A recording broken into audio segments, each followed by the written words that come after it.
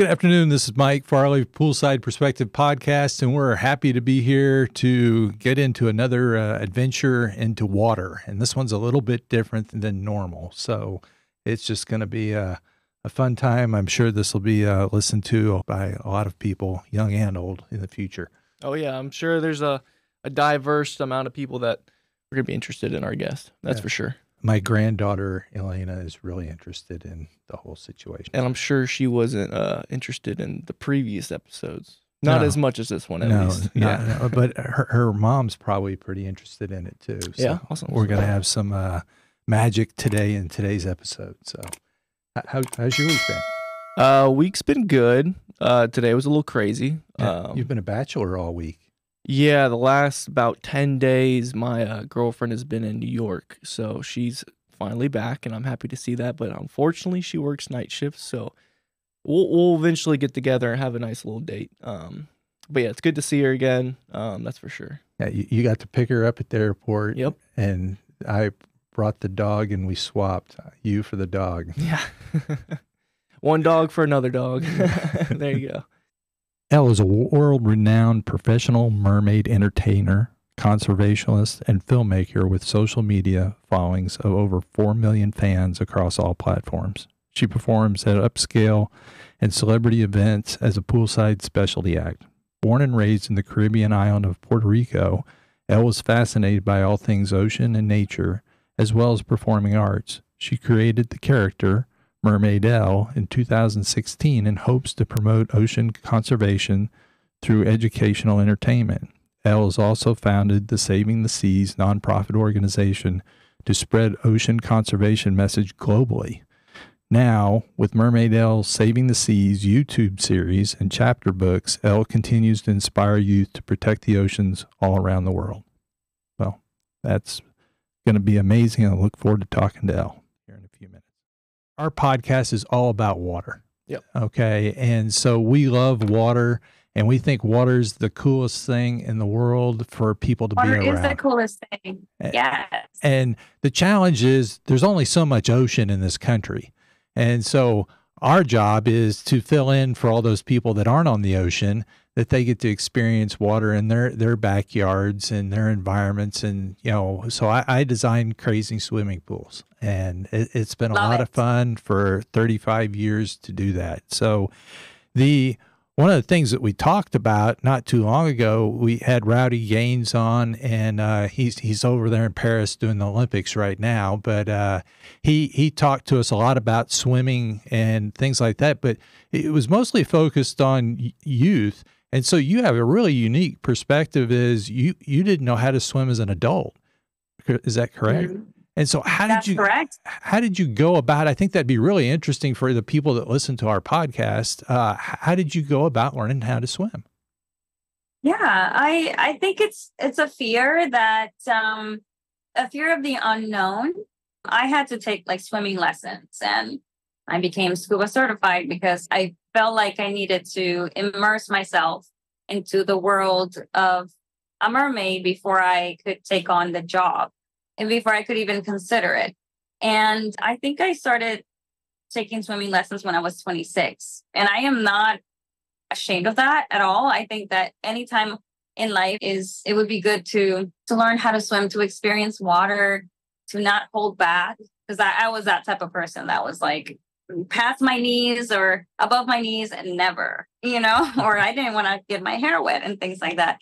And it's really such a wonderful world that I discovered thanks to swimming, thanks to overcoming that, not really overcoming that fear at the time, but just having the will and the courage to learn and to put myself into that situation that it was the unknown for me. It took a lot of courage. And I really think that there are opportunities out there to learn. I took swimming lessons. Once I was done with that, I became lifeguard certified because I was like, if I can help rescue someone who is having trouble swimming, then I will be really good at swimming. Right. And that was my logic at the time. And I failed every single lifeguard skill test the first time. I had to redo it.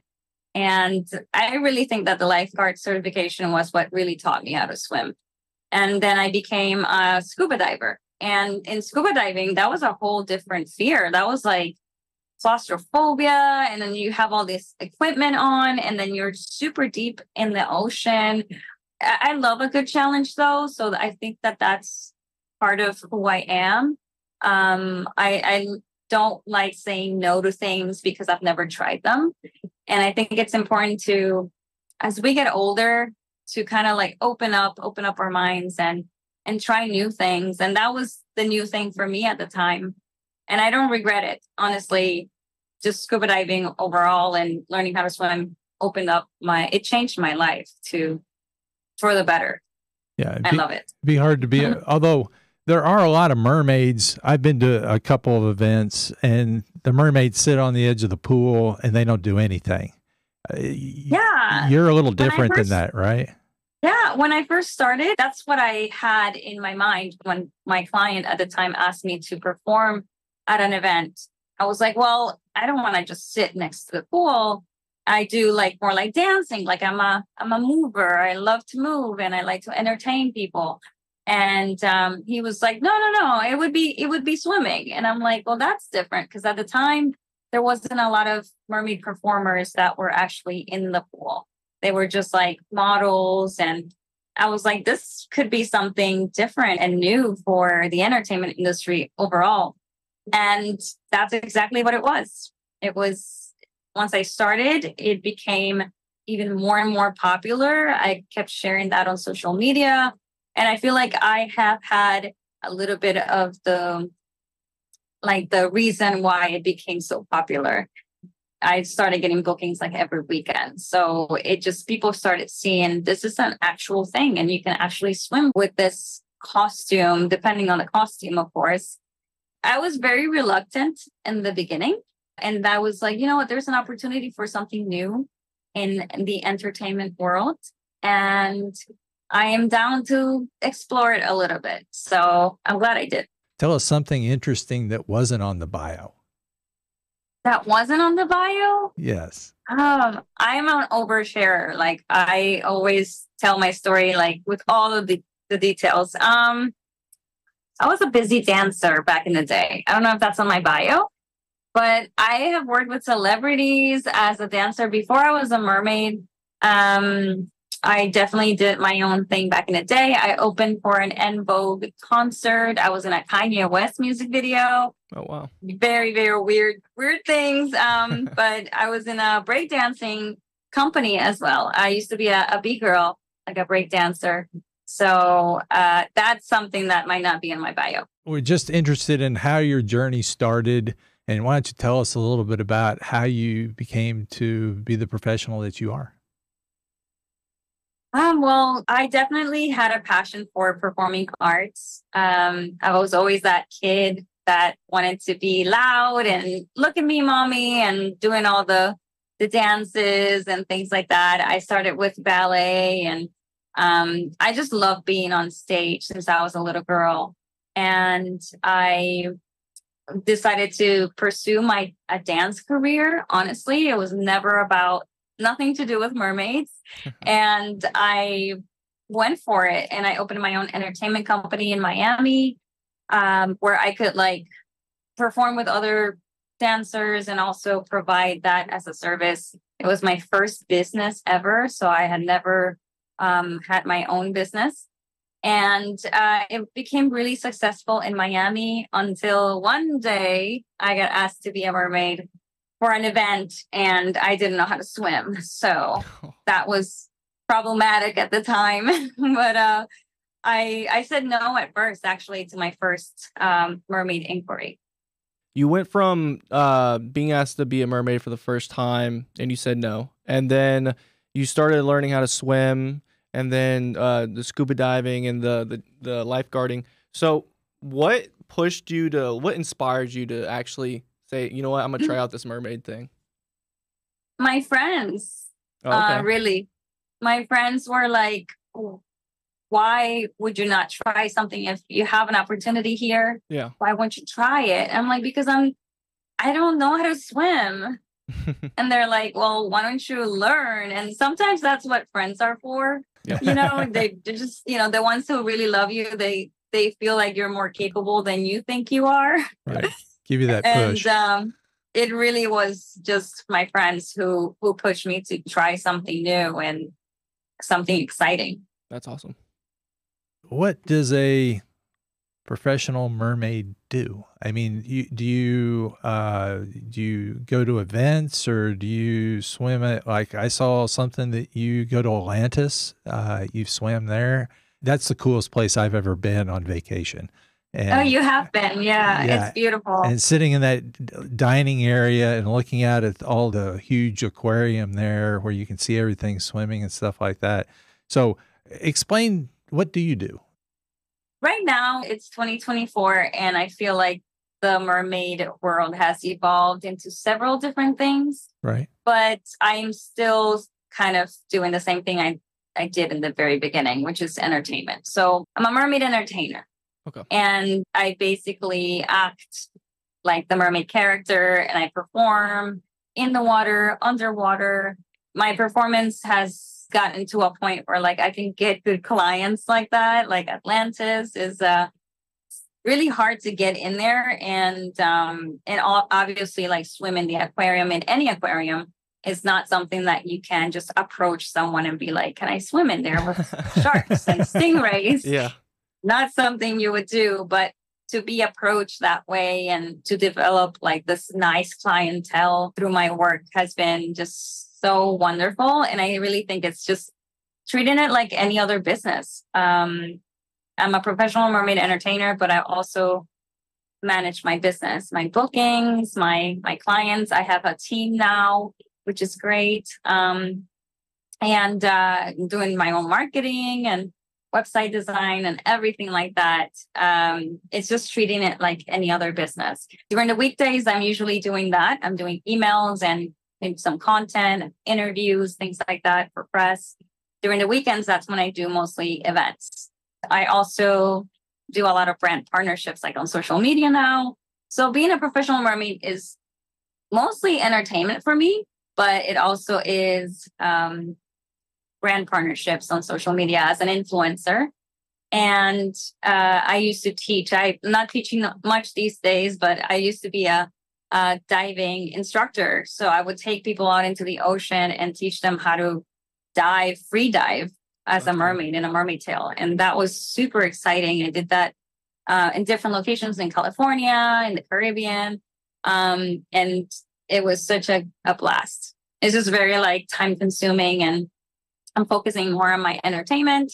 I'm writing a book and just kind of growing my brand as Mermaid Elle, like this character that can come to events and bring her mermaid magic to others. So that's cool. I'm curious, with like the aquarium, when you're swimming with the fishes, I'm sure you have to get like some kind of like handling or like license or something to do that. Was that like a hard process to go through to actually learn how to like swim with the sharks and stingrays and all these different quote unquote dangerous animals?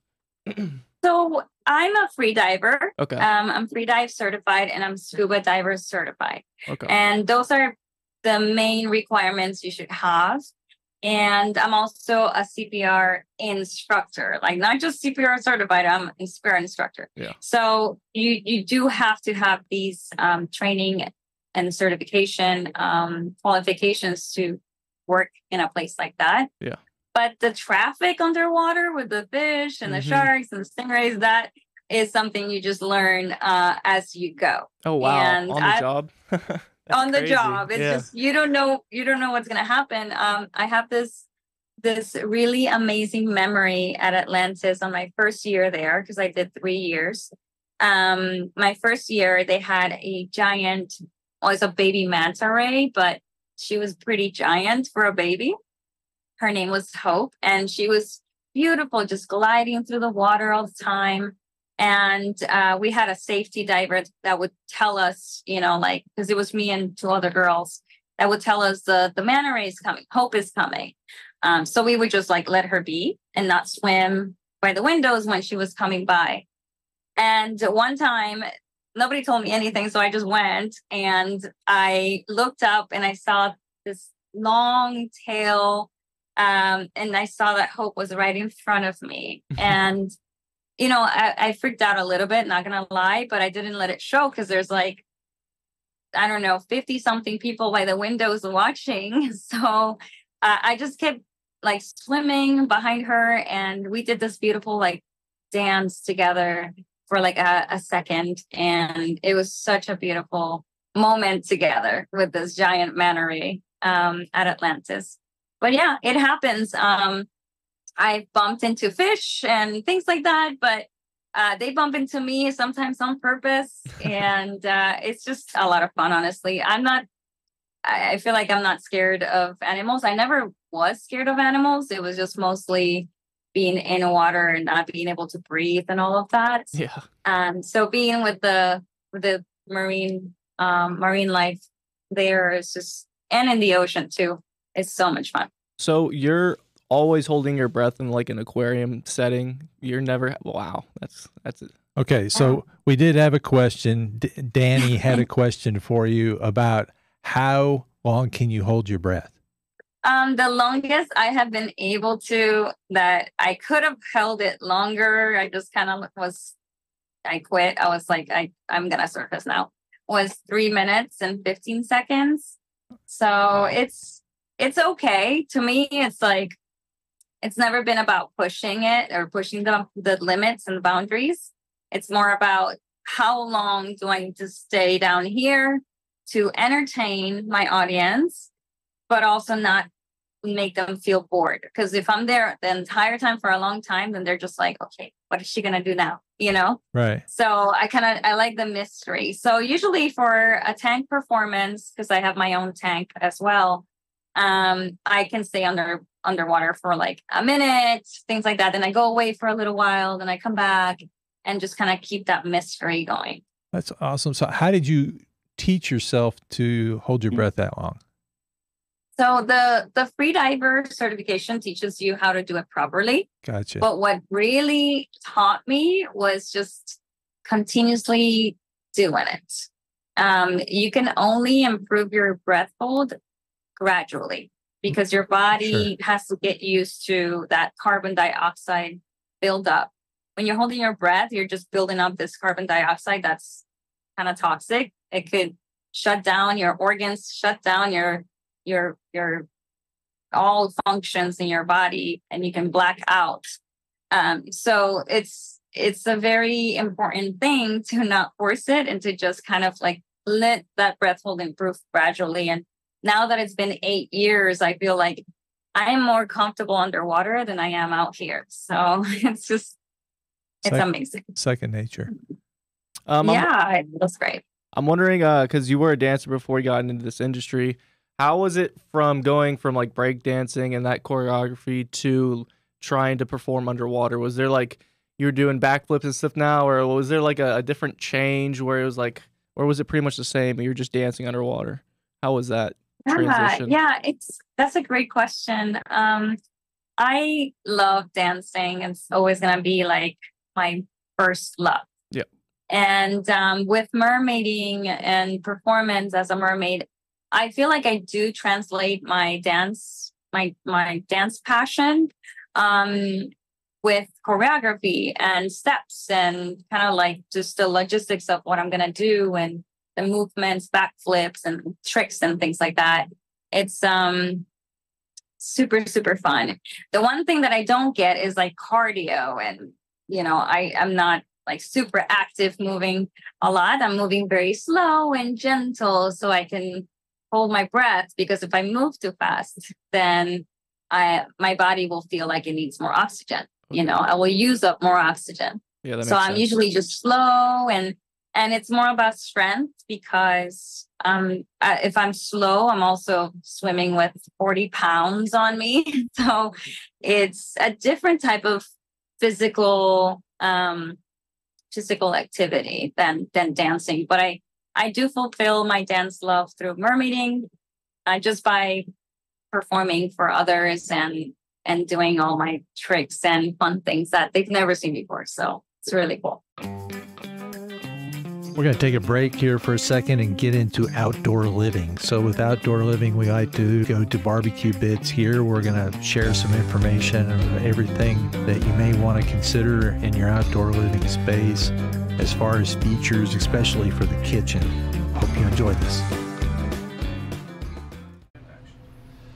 So I cook on my egg, and so I come in and get my lump charcoal, but I don't think a lot of people, at least when I first started cooking, I didn't know the difference between going and getting something that I put, that wasn't a lump charcoal and a lump charcoal. Right. And then there's pellets, and so walk me through all these fuels and flavoring things you can do in a environment. So hardwood lump charcoal,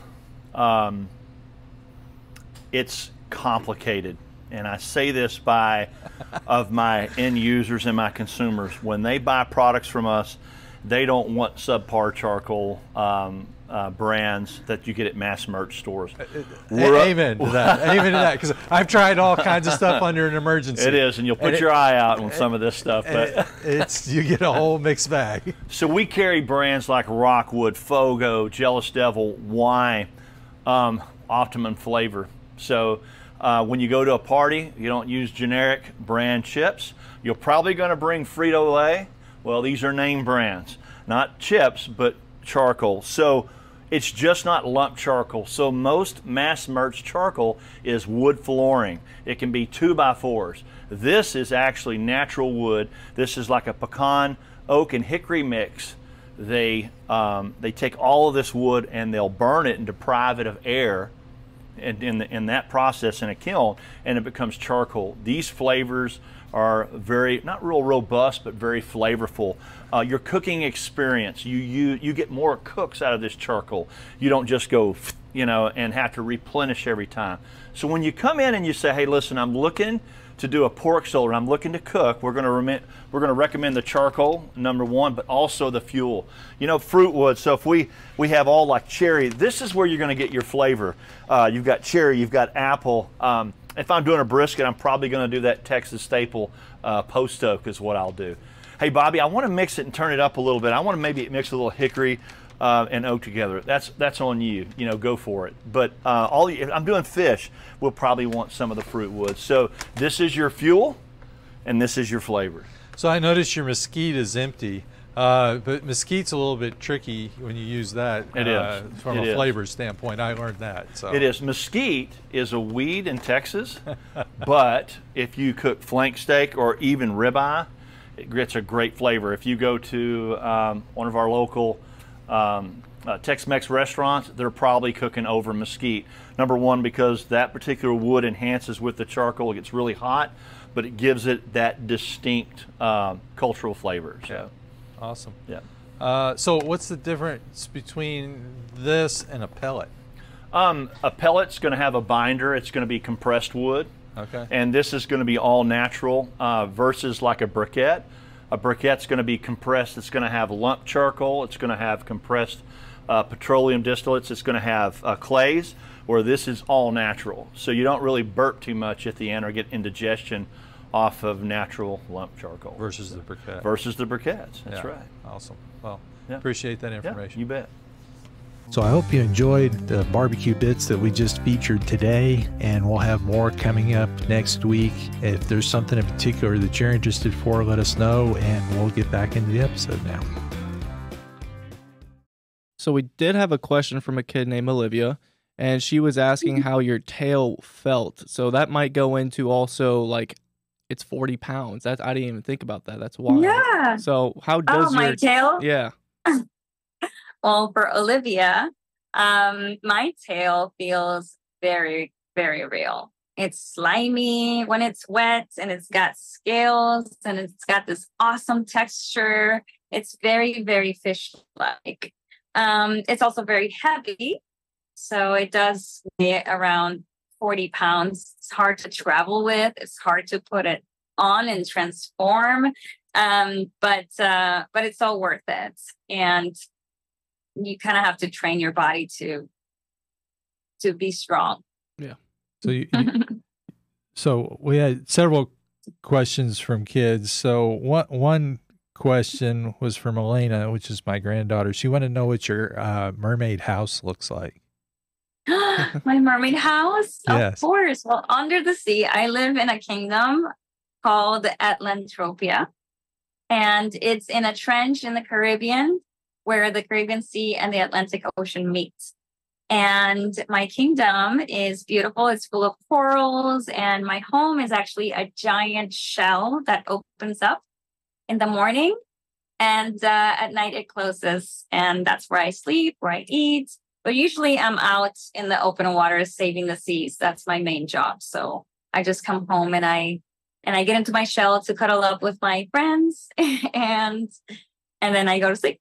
So that is my house under the sea. That's usually what I tell the kids. Yeah. So one more question from the kids is Olivia, who asked the question about your tail. She wanted to know if you wished you had legs. I wish I had legs so I could dance a little more. You know how I love to dance. Right. Sometimes, but I love using my fins because I get to explore the entire ocean with them. So I think I like both. And I've always thought, like, why did Ariel want to become a human full time? That's crazy. I would love to just do both. And I do. And it's super fun. And one more, how did you get your crown? Well, I earned my crown. I had to earn it. I had to do a really good job at saving the seas, which is my number one mission. And I defeated the big giant pollution monster Gonk. And with my friends, with my sea friends, with my mermaid sisters, and I earned the crown. That's what happens when you do a good job at protecting the oceans. So you said you're a superhero in the seas, and so saving the seas is, explain to us what that is, because that's a really cool program. Yeah, Saving the Seas started out as an initiative for my work. I needed kind of a purpose to do the mermaid work, the mermaid thing. Yeah. And this was a great purpose. Becoming a scuba diver really opened my eyes to what's down there and what shouldn't be down there, garbage and just toxic chemicals and things like that. And it started out just as a message, as a message for me to showcase during my performances for children. And now it's a nonprofit organization, and we do the same things. We inspire children to protect the ocean through arts, through entertainment, and it's based on Mermaid Elle's job as a superhero princess. So it's really, really cool to get to this point of, like, it's an actual nonprofit. It's a public charity. Anyone can join in and do their part. We do beach cleanups and we repurpose that trash into eco art. And it's just so wonderful to teach that to others. We also are trying now to create actual curriculums for ocean education to be a part of schools, or just part of being at home with your parents. So that's why I'm working on the book and a few lessons with some of our volunteers, just to bring in more ocean education into homes. I think that's what could really create a sense of responsibility in people and in children for the most part, so that they can grow up to be responsible adults and help take care of our oceans and our planet. Very, very important. There's very few people that teach that, especially to youth. So I think that's an awesome program. You have these YouTube videos that you do, and you go and teach different lessons about the ocean and the animals that are in the ocean. And so how did that all come about, doing all this graphic art and that type of stuff? Did you hire someone to do that, or how did it all start? No, I do it all. Well, my partner helps me film, but before I was a mermaid, I actually worked in film for 13 years. I was a video editor for the most part, but I also did pre-production, like screenwriting and castings and things like that. This was like while I was dancing on the side, I had a job. I had a real people job before I was a mermaid. And it was in film. I went to film school and I graduated in 2010. And I just love being in front and behind the cameras. I love the whole process of creation and the creative process of writing something and just making it happen as a visual. And with my character, I was like, I didn't want to just do private events and shows and small, performances. I wanted my message to reach a wider audience. So I was like, maybe I could try to come up with a script and make a series online on YouTube. And I don't know how I did it. I still don't know how I do it. I have to interview people and I have to go down into the ocean and film certain animals. And then I have my own green screen and edit everything together. Eventually, I would love to have a team. Right now, it's just kind of like, it's something that I do for the nonprofit. It's kind of like part of my contribution. So there's no budget. That is like a passion project for me. That's awesome. I'm wondering, do you have like a favorite story or favorite performance or event you've ever done as a mermaid that you can recall maybe? Oh yeah, I have so many. I have so many favorite stories. Being a mermaid, this whole career has been so magical, and not just for me. If I were to talk about myself and what it has done for me, I mean, I got to perform right in front of Bruno Mars. That is amazing. That's really cool. and go to like these incredible places and travel. But if I'm talking about my work and my purpose as an entertainer, it's mostly about the people that watch the show and the people and the interactions that I've had. I love working with kids. They're like everything to me. I feel like kids are the future. They're the most important thing on this planet right now, and I love working with them. So I would say that my favorite right now, I gotta say, this summer I had my first tank show. I bought a tank and I had to fill it up. It's a 1,000-gallon tank.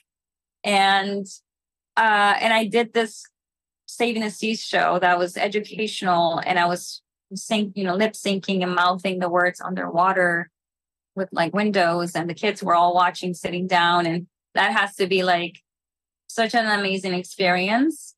The kids would come up to the windows and put their hands on the glass, and I putting the hands to them and throwing hearts at them, and that's just pure magic. So lately, that's been my favorite type of performance, is just to be in my tank and see little kiddos through the glass. That's awesome. So we are predominantly a pool design podcast where we talk about pool design, and we do use acrylic windows in a lot of our projects. So I'm wondering, because I'm sure you've been in a bunch of different pools with acrylic windows, like residential and hotels. What do you think is can you think of the coolest place you've been that's not an aquarium? I've been in a lot of pools. I've been in I was thinking about it the other day. I think it's been maybe 200 or 300 pools. Okay, that's in a lot. in my lifetime as a mermaid. I love the acrylic windows, obviously. Those are very rare. I feel like I see a lot of these waterfalls and just fun structures, and there's structures in the pool, you sit in the pool, or fire pits and things like that. Really cool. My favorite pool, I've been in a lot of resorts, and I think resort pools are so fun, but it's also can I say it? Can I say it on here? Sure. Resort pools, they're gross, They're just everybody's in there. I've been in a couple really nice homes, mansion type homes, and the pools have been wonderful, with a bridge in the middle and just waterfalls, fountains, and Yep. things like that. Saltwater pools definitely are my favorite. And I've been to a lot of like rooftop pools that are not as intricate at all, but it's kind of cool to be like You have that up view. there Yeah. and have the view of the city, and then I'm a mermaid in the pool. That's just so funny. So one of the questions we had from a fellow pool designer, he was wondering if you ever swam in a lazy river as a mermaid. Not as a mermaid, no. I've been in a lazy river, like in my off hours, like when I work at a resort. I'm like, but not as a mermaid. I've been in a slide, like a water park slide. Okay. Yeah. As a mermaid, it's so fun. So did you go through the shark tank at Atlantis in your? Yeah, but not in my tail, not as a mermaid, but I did. It was awesome. It was so cool. Even though, like, if I'm in the ocean, if I'm in the ocean, I might see the sharks right there. But the actual design of the tank underwater with the sharks, so cool. Loved it. Yeah, that was a fun ride. Like I said, that have you ever had a mermaid in your pools? Not yet. So see, we gotta make that happen. Yes, I think that would be interesting. We're going to take a break for design concepts now. So design concepts, what we're going to do is talk about why we did the things on a particular job.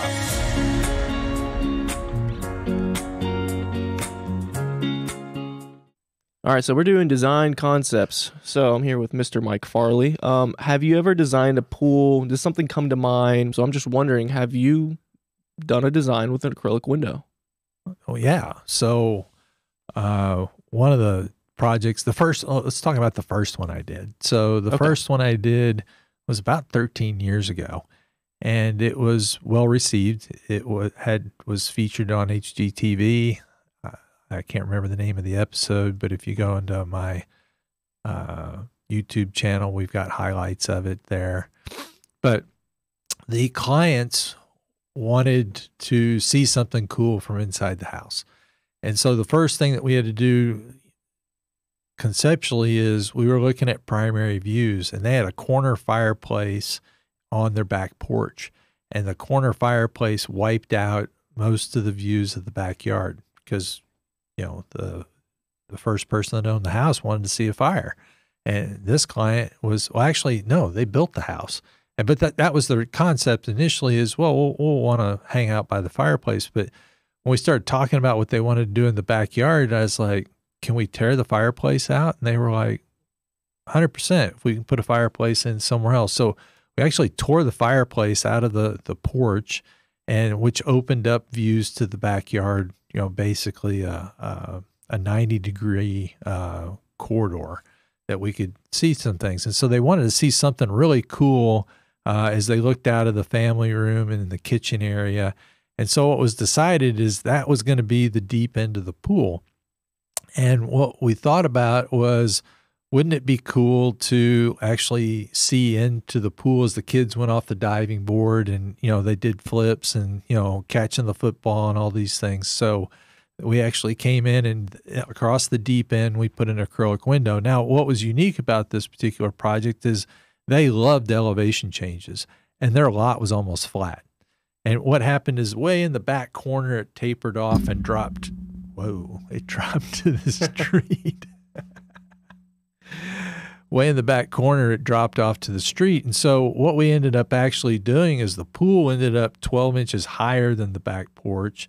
And then we actually sunk off the back porch down 12 inches. And this made a 24-inch elevation change in that courtyard area to the top of the pool. And so that gave us our window, which was 24 inches tall, that we could look down into the pool itself.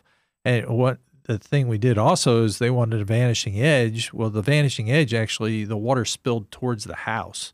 And so this went into a really narrow channel, and then it went into a tank that we built underneath the ground. So you couldn't see, actually, there wasn't a basin. This job had lots of firsts that was done. So one of the things that we did also, besides the acrylic window, is it was the first job we used synthetic grass on for deck areas. Now we'd used synthetic grass in a dog run before, which it was really great because the dogs couldn't wear it out and the dogs didn't come in the house dirty, but they wanted it to incorporate and provide some contrast to the decking.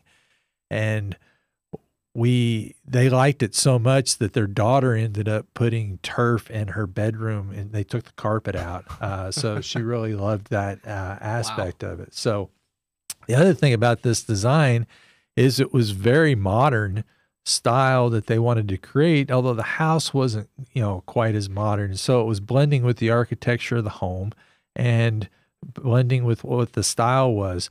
The really cool thing about it is the client's father was a tile setter. And so she knew all about tile. I mean, more than probably any other client I've ever had in my career. And she started talking about materials that she wanted to use. And she said, I just want stuff that's different that people haven't used before. So she started talking about this one tile that she wanted to install, which looked like wood. And I was like, what do you mean it looks like wood? She says, it looks like a plank of wood, but it's tile. This is 14 years ago? This is 14 years ago. Okay. She said, I found some in Germany.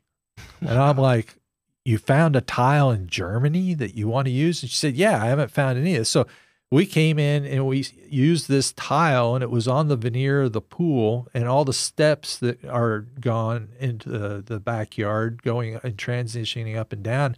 This tile was used. Well, this tile today you can find in every single, it's porcelain tile that looks like wood. Yeah. Okay. But you got to realize 14 years ago, it was non-existent in the United States. The backdrop right there. Yeah. Oh, yeah. Right here, right behind me on the wall. Okay. This material right here was not available anywhere in the United States.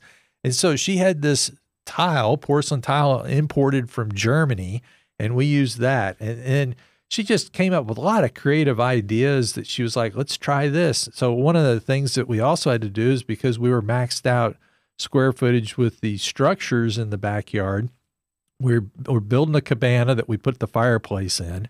We also had a pool house that was already there that we were going to incorporate with the kitchen, but we wanted more shade over the kitchen area. And so we came up with using this louvered structure. So this was the first job that I used a Equinox structure on. Oh, wow. So it was louvered and when it shut, it was 100% waterproof and it was a great material. And we used that under the over the kitchen area. So the other thing that was really cool is we did the spa separate, which was so they could heat the spa up and it didn't mix with the pool water every single night because they like to use the spa. And so the thought process was, well, if we heat it up and it's 100 tonight, tomorrow it'll only be 90 degrees. It'll just take a few minutes to heat up. But to do that, we had to have it on a totally separate equipment set. So there was so many cool things on this particular job. There was a water wall on the back of the job that they wanted to create a feature. And that was something we worked on for months trying to come up. And she found this, again, a textured tile. Now today, there are all kinds of textured tiles, but 14 years ago, that didn't exist. No. You couldn't find a texture. And for years, people were like, where'd you get this? Can I get it? And she didn't ever tell me where she got some of this stuff. It was because she wanted unique. She wanted something nobody else had. And it was a great adventure from a designer standpoint of all these different things that you could do. And they have an awesome home. They're an awesome family. And what was so funny is if you look at the before pictures, when they were building the house, they just were like, here, let's build something like this. And later on, it served none of their functions. It wasn't deep enough. They wanted a diving board. It wasn't big enough to play volleyball in because of the shape was so unique that you couldn't even play. They didn't have a tanning ledge. So all the things that they hated about that pool that we blew up, we basically came in with, an awesome situation on that particular pool. So it's a fun pool. The acrylic window was the cherry on top, but that was the first one that I ever did. So it would be a great place for, Mermaid Elle to come swim. Yeah. But I know lots of other people have, and you can see it on HGTV. When they were filming it, the boys were diving off the diving board with the football into the pool and seeing, who had the best dive, because you could see from the top and the bottom. Yeah, you get a better view. And that's when you first said this job was a job, a lot of firsts. You really meant it, because you went down the list. That's crazy. A lot of the stuff that what you think is standard nowadays, which I know wasn't the case back in the day, you used 14, not even a decade ago, 14 years ago. It's extraordinary. Yeah. So anyway, the design concept was to come up with a pool that served a lot of functions. It was had a vanishing edge on it and a fairly flat lot, and then also bring a lot of organic look and a modern feel to a space, which it was, people look at it today and are like, that's stunning. And it is the style that we've done for the last 5-6 years over and over again. But this was done way before that. What was funny is when we entered it in the design awards, I thought, this is a really cool pool. And all we got was a bronze. Wow. And I was like, okay, I got an international bronze. I'll enter it in regionals. I'll get something good there. It got a bronze at there. But I got the last laugh. It was on HGTV. I mean, if you submitted it now, it would probably get a gold. Well, it was funny because they used to have a category for pools that were 10 years old. Oh, okay. I couldn't wait to enter it because I'm like, when this comes around for 10 years, people will be like, there's no way you built that 10 years ago. That's a lock. Yeah. They ended it the year before it qualified. Oh, man. So that category went away. Anyway. Well, it was definitely a pool before its time. Anyway, a lot of it had to do with the client. She was just a very visionary person, and she had resources that that most people wouldn't think of because of her dad.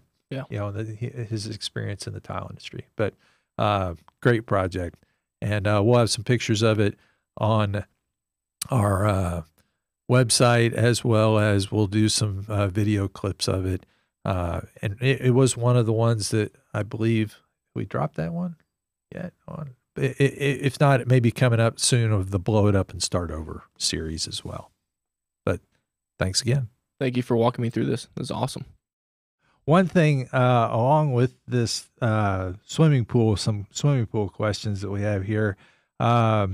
Actually, Cape Cali sent this question in, and they said they love you.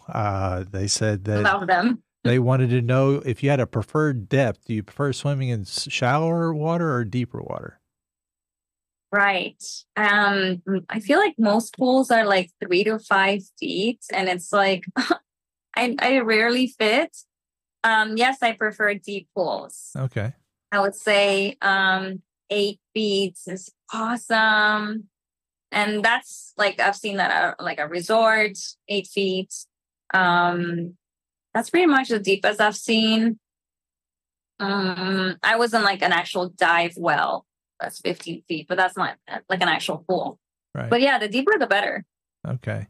I need space to like do my tricks and move around in my tail. Like I'm little as a human in my human form, but as a mermaid, I'm like 7 feet long.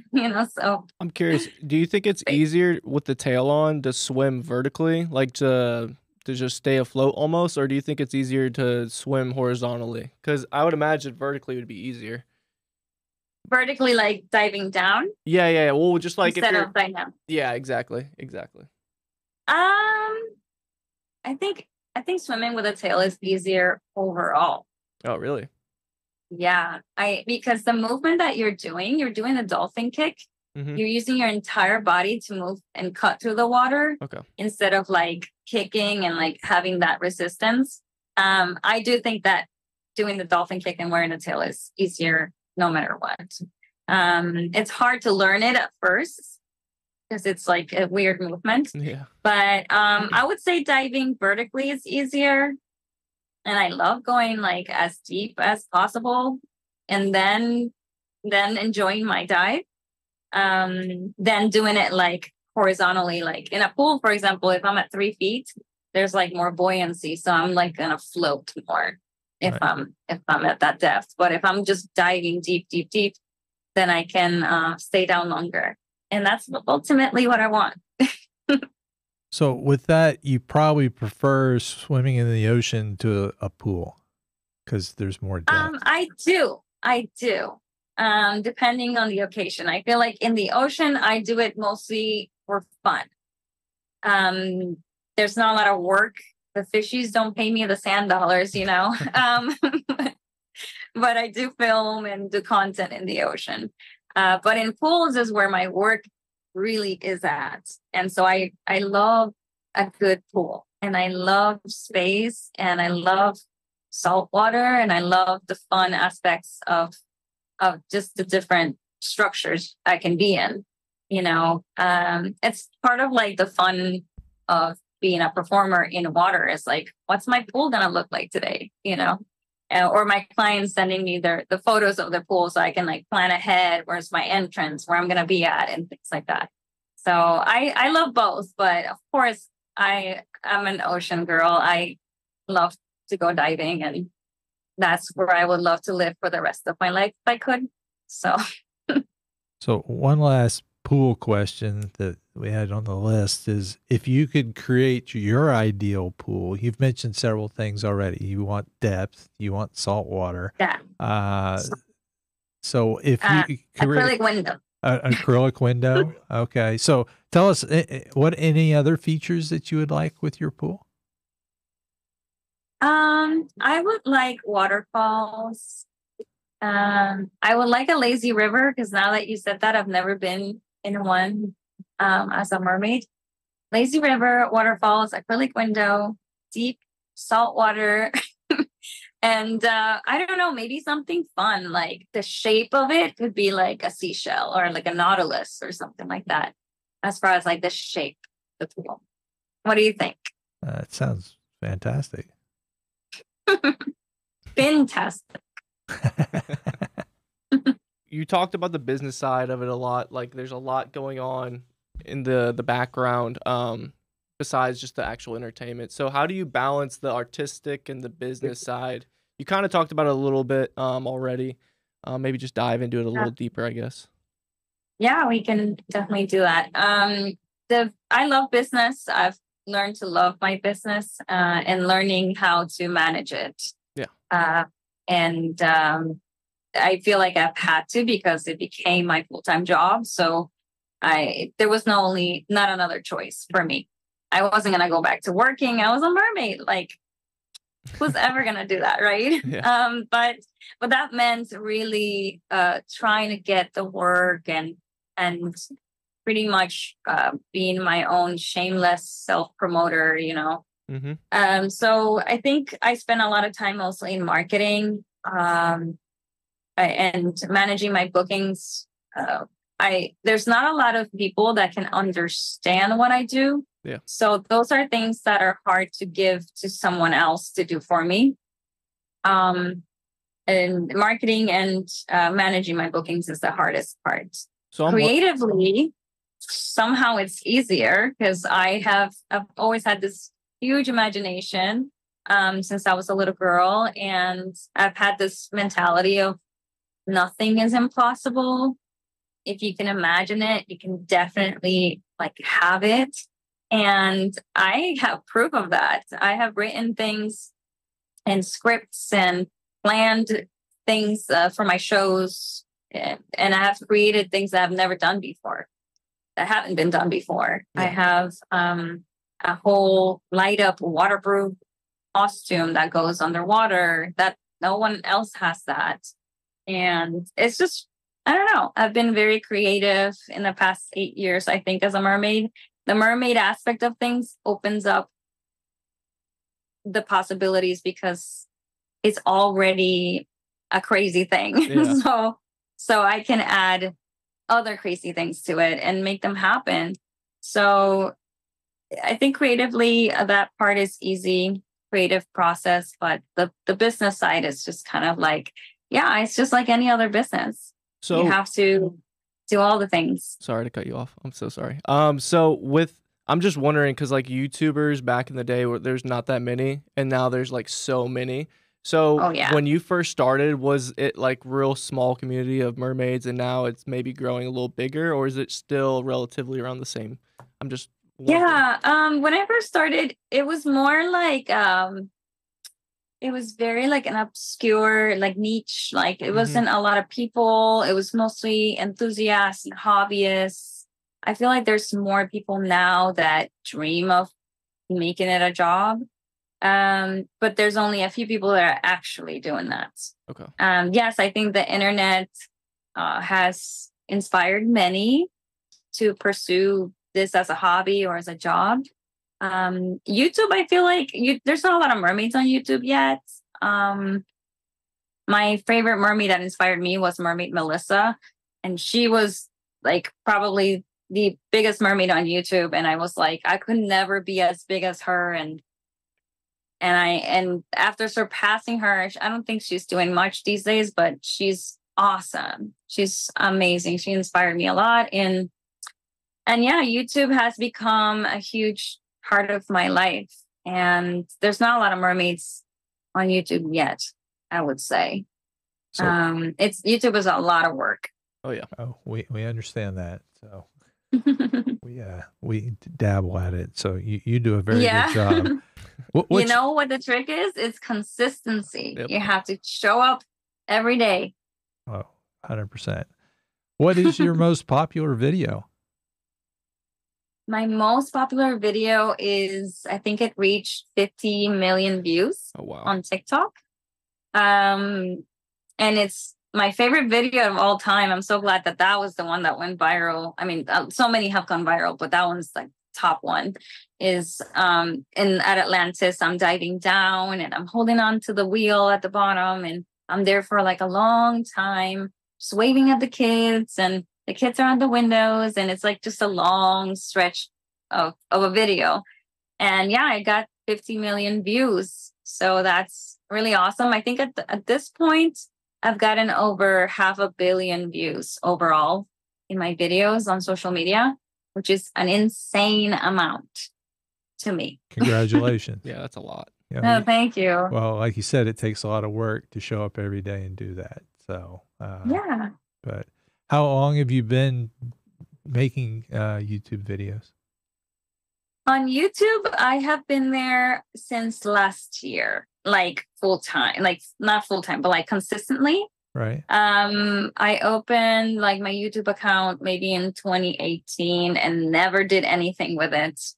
And then last year I decided to have my series, but also complement that with the shorts, YouTube shorts, and posting on YouTube shorts every day. And really that's what pushed me.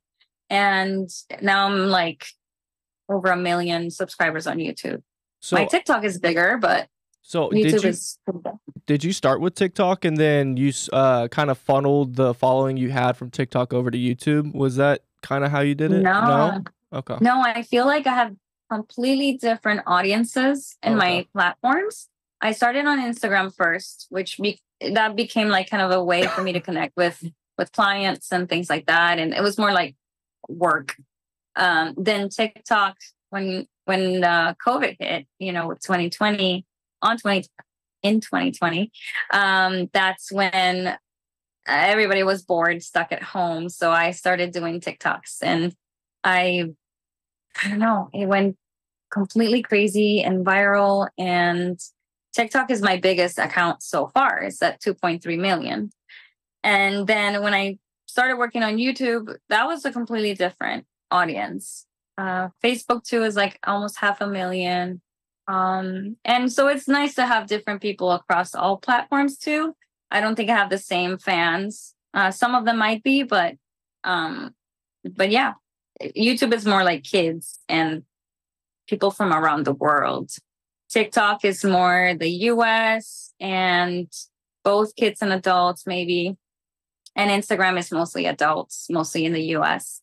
So YouTube is like kind of like more well-rounded, I think.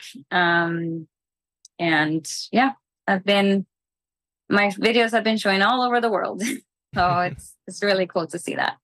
So what's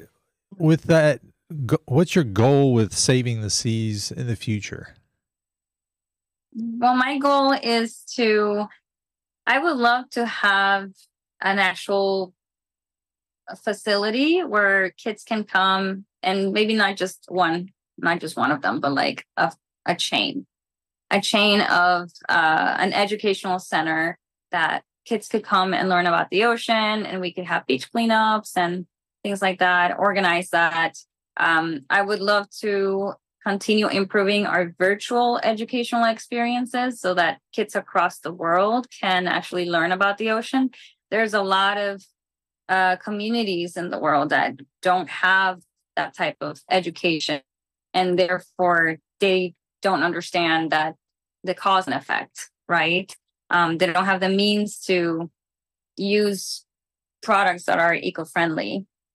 So just bringing that type of awareness, like the ocean covers most of our planet than land in comparison. So I would love to bring that education to all parts of the world, really as many as I could.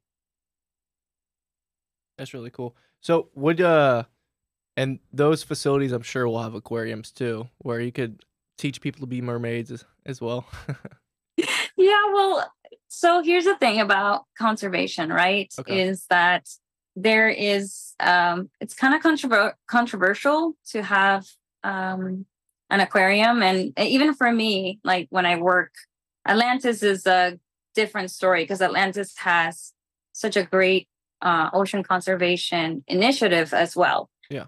But captivity is an issue Yeah. with aquariums. So to me, it's like, it's not that type of thing. I would like to have arts and entertainment be the center of the draw for kids to come, rather than animals, in fish tanks and behind cages. So I think captivity is a whole other issue. And focus mostly on plastic pollution and just being better humans with our daily actions, which we all can do.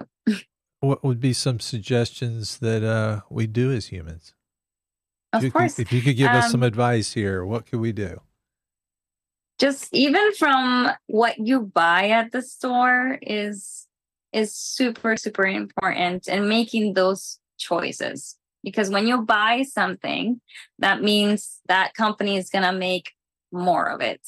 So if you buy packs and packs of plastic bottles or water bottles, then not only you're creating more waste, but then you're just creating more of that supply. When you can just have one reusable bottle that you can fill up every day and avoid, thousands and thousands of plastic bottles to end up in the trash or littered, and everything ends up in the ocean. So that's one thing. It's just pay attention to what you buy and make eco-friendly choices, the packaging as well. Everything that goes in the trash could be reduced.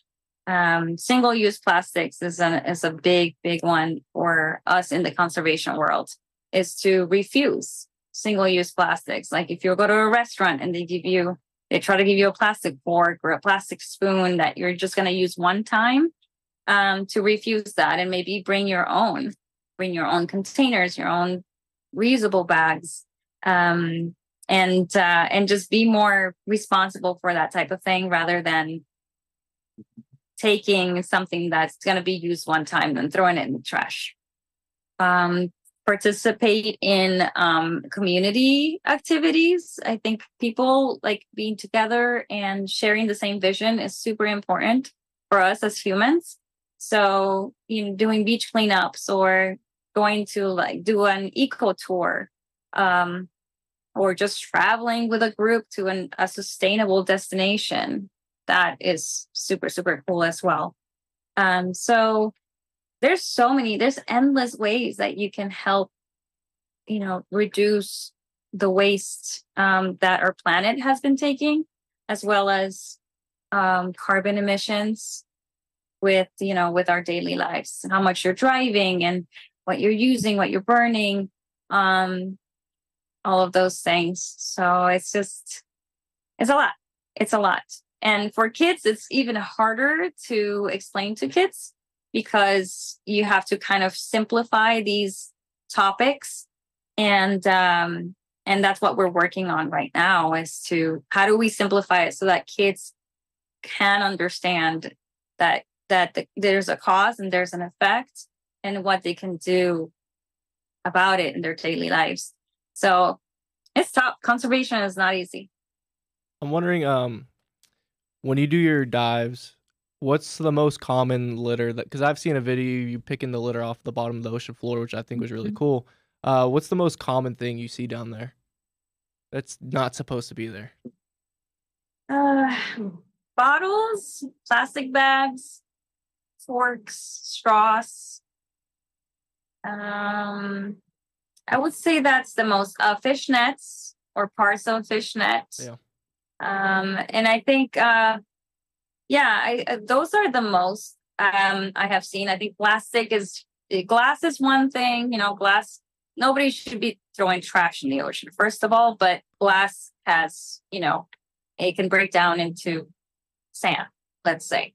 But plastic doesn't. Plastic breaks down into even smaller pieces of plastic that fish can eat, mistake it by food, or it's just just a terrible outcome for our marine life to have so much plastic in the ocean. But yeah, that's usually the most. It's plastic bags, bottles, straws.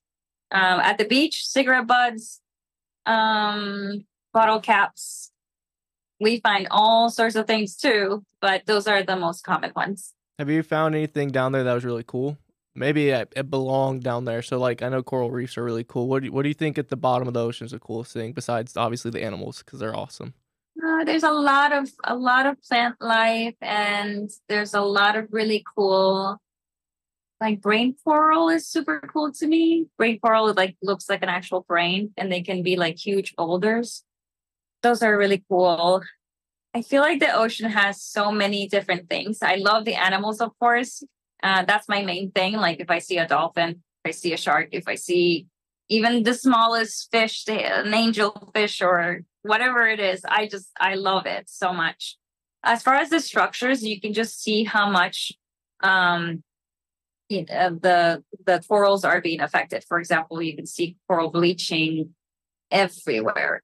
Mostly here in Florida, around the coast, there's a lot of coral bleaching that is being found everywhere. Sea urchin disease is kind of like a new thing in the warm waters, and weird fish behavior and things like that.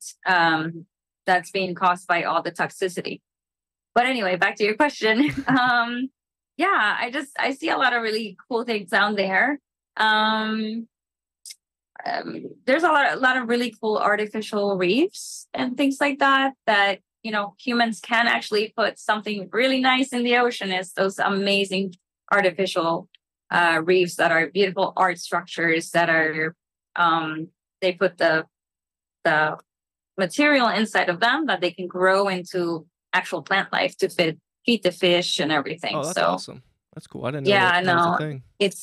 It's really, really cool. Yeah, there's a lot of memorials, they build these beautiful structures for that. And there's also different organizations that are in conservation that are creating these structures and deploying them, putting them at the bottom of the ocean so that they can grow life, because the coral reefs themselves are suffering. They're going white. They're getting bleached, which is a sign for the stress. They could come back to life. It's not too late when you see a coral that is white, like bleach white. But in most cases, they don't come back. They just continue to die, and then they turn into a rock, and then there's no more life on there. And so that feeds a lot of the marine life.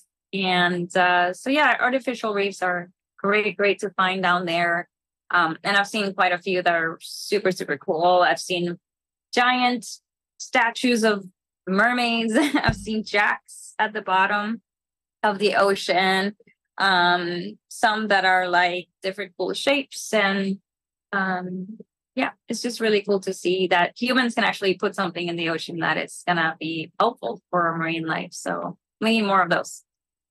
Long term, where do you want to take your career? Well, right now I'm writing a book. I'm dabbing into the author part of me, and I think that that's kind of where I want to go.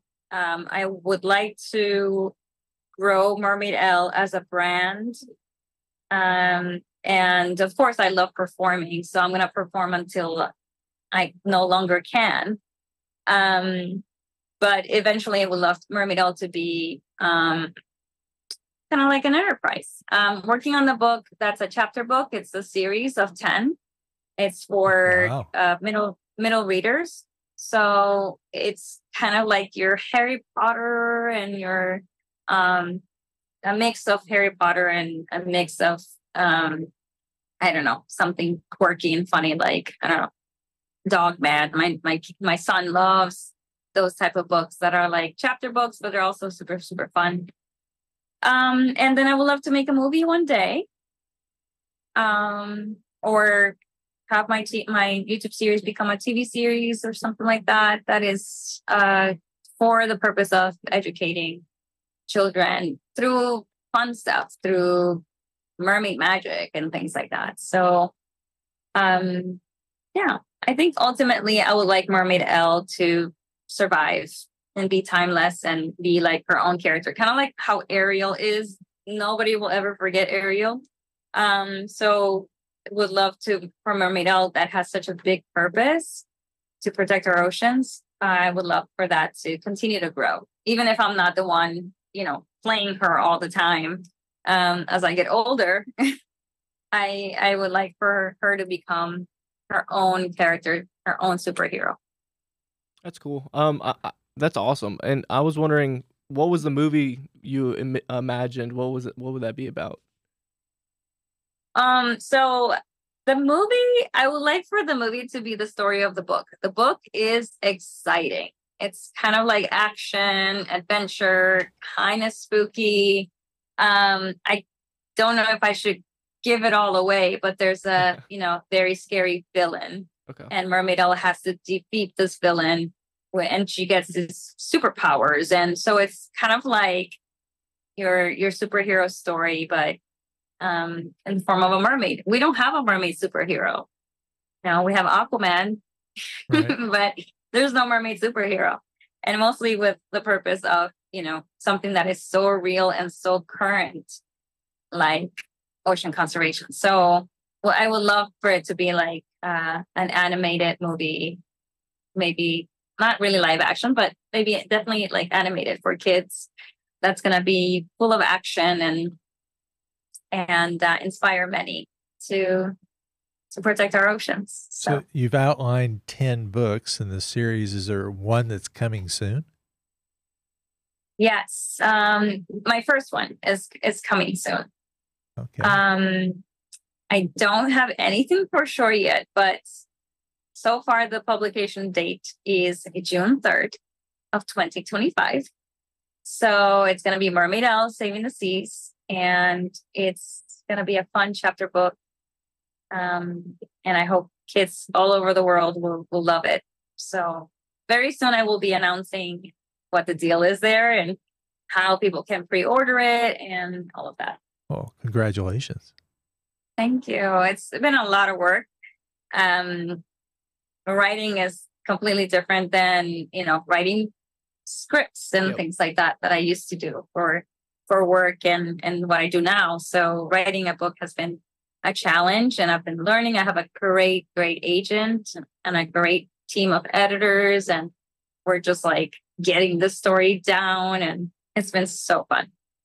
Yeah, it's a process. I'm currently trying to write on my own just for fun, and that's amazing. It's so hard. You have an idea in your head. Is it fiction or nonfiction? It's a political fiction right now, but how you have it outlined. It's pretty much outlined to turn into its own like universe. It's fantasy, so it's just get from modern day to there. Yeah. So, but yeah, that's really cool what you're doing, and that's next year. So that's coming up. That's cool. It's coming up. I didn't expect it, honestly. I was not ready. But, you're never ready. You're just kind of like, my agent was like, well, this is the deadline. And I'm like, I will make it happen. And I turned everything in the day before, so I was early. Oh, good for you. I'm always the last second, so everything. Oh yeah, same. I always say I was born last minute because everything is last minute for me. So if you have a final message you wanted to share with our listeners, what would that be? Can I make a joke? Oh, When I make a joke, sure. please, before people get in the pool, and before a mermaid gets in the pool, please don't shock the pool.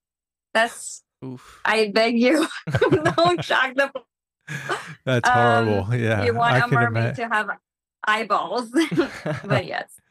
But in all seriousness, I would like to share that there is so much magic and amazing energy out there. Just whatever you have in your heart, go for it.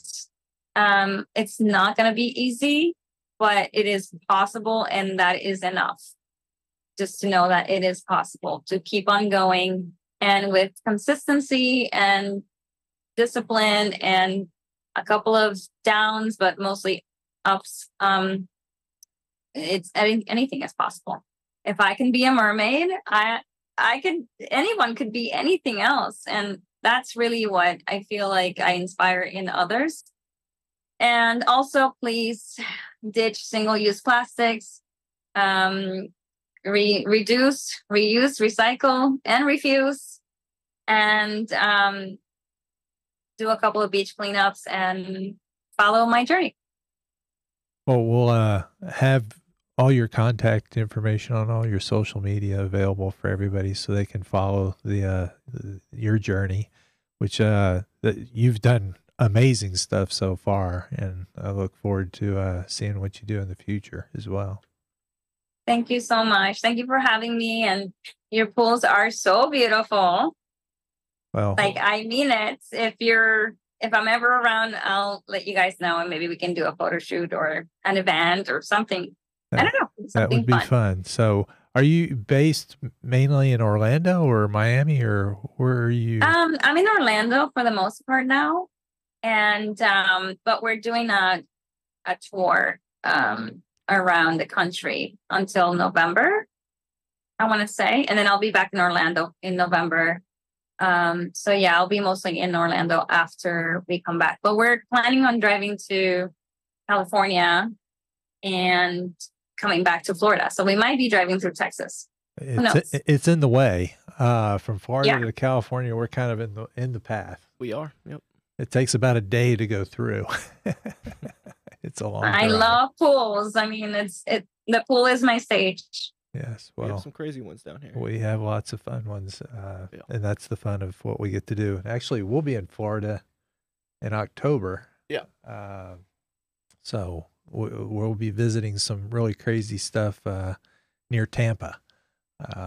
Okay. All right. That's not too far. Yeah. So some pool builders that do some amazing work in that area that are friends of ours. So anyway, but thanks again, and we'll share everything with everybody, and we'll look forward to talking to you again sometime. Thank you, guys. Thank you so much for having me. Thank you And for like being here. Mermaid Elle says, mermaid kisses, starfish wishes.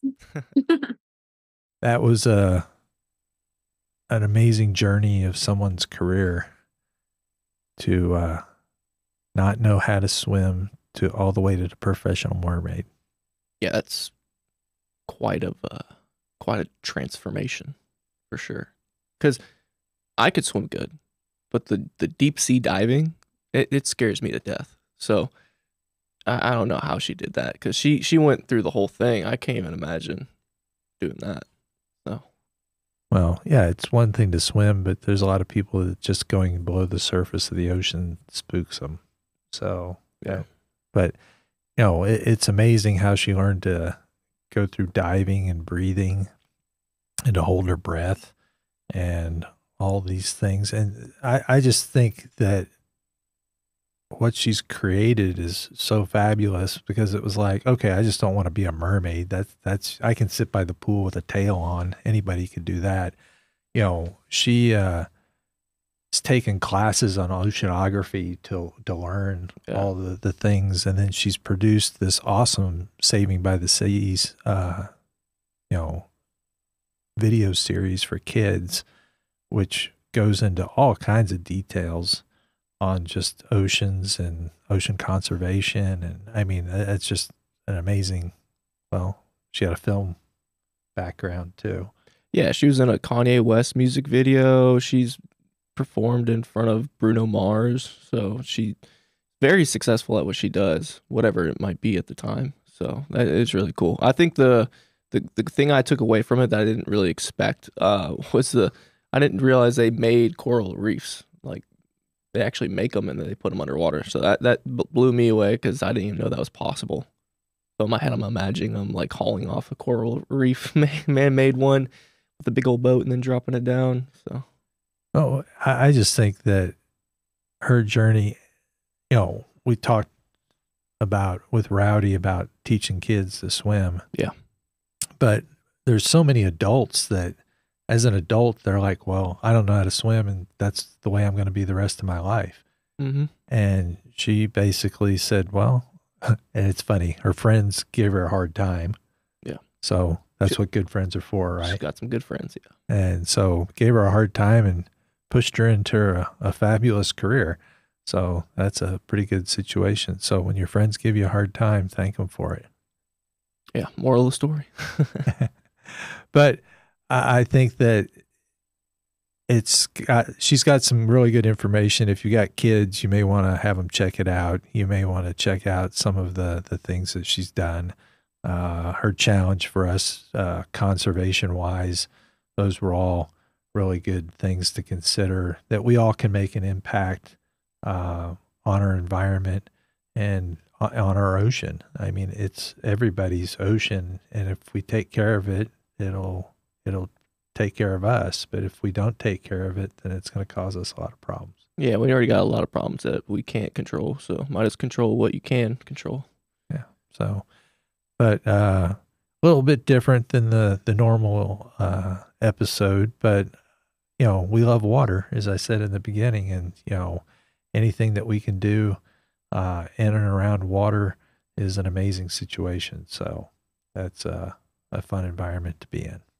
It's also like how big the industry is, because the first time I saw a mermaid was at the show, the pool show. So it's like there's so many different ways people enter this industry in some form or fashion. I think it's incredible. So, well, hope you guys enjoyed the episode. And if you've got questions for Mermaid Elle, we'll put her contact information on the podcast. And please, if you've got questions that came up that you thought of, send those in to us. We appreciate all the questions that were sent in for this episode. And hopefully we can provide you more information about everything that's outdoor related pool in your backyard. So we'll probably dive into some more details in the next couple episodes that have to do more with outdoor living, which we haven't focused on as much lately, but we'll be having those coming soon. So look forward to talking to y'all some more, and we'll go from there. Y'all have a good one.